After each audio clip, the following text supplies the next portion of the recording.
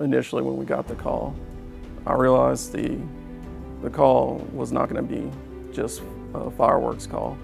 I had to put back all my emotions of realizing that now we're sending officers who, you know, they're like my brothers and sisters, that I'm having to send them in harm's way now. Whenever they arrived on scene and I realized this was real and how bad it was, I said a quick prayer and then I just focused. So my deputies, when they got on scene, one of the main ones said that they had to go back and get their heavy armor because they could hear the shots being fired, and later determined that they were actually in his direct line of fire. And my job is to do whatever I can to keep that as safe as possible. It's seconds matter. The outcome can be so different just within seconds. So it is the utmost importance that not only is their communication to me fluid, I always make sure that I'm able to give it back so the other responding units know what they're walking into.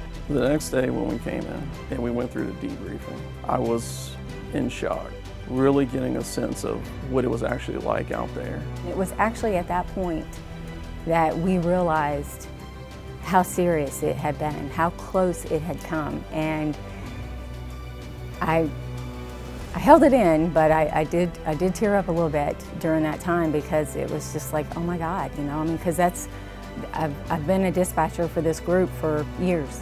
A lot of them kind of turned to me and asked, you know, how did you do it? How did you handle the call? And I just had to shrug my shoulders and say it was my job. I didn't think I did anything special.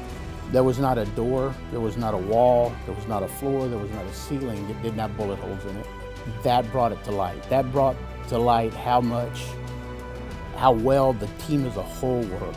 I nominated Kim because of her exemplary calmness. It just comes out naturally in her voice, and it has a calming effect on the patrolmen who are listening to her. And I would like to thank her personally for helping us make order out of chaos.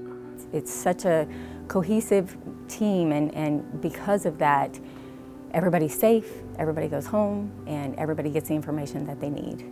Belinda and Mitch, this is a very well-deserved award, being recipients for your work ethic.